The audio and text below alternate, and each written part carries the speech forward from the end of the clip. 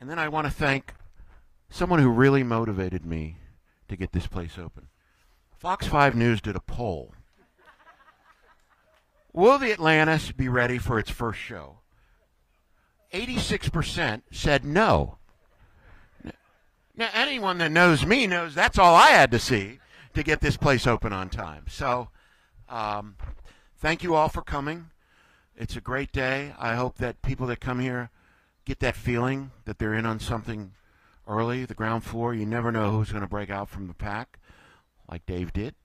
And enjoy, experience alternative music when it is truly alternative. Thank you.